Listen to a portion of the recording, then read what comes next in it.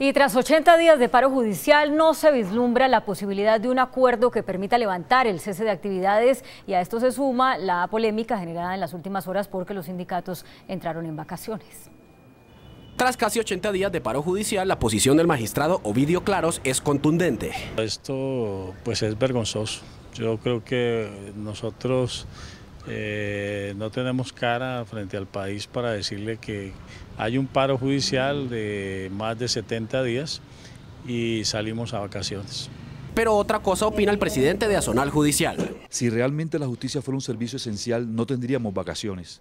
Es decir, en vacaciones por ley no podrían practicarse diligencias, luego no tendría sentido seguir en paro en una época de vacancia. El presidente del Consejo Superior de la Judicatura les hizo un llamado a los sindicatos para que levanten el cese de actividades antes de que termine la vacancia judicial, es decir, antes del 13 de enero. Sería mucho más vergonzoso que nosotros llegáramos el 13, después de unas vacaciones, a decir que seguimos en paro. El paro sigue. 1.700 compañeros de la descongestión, su contrato se le ha descontinuado, han quedado cesantes. Nosotros pensamos que es una especie de chantaje del Consejo Superior para que levantemos el paro. Hasta el momento lo único claro es que el paro judicial no verá su fin este año.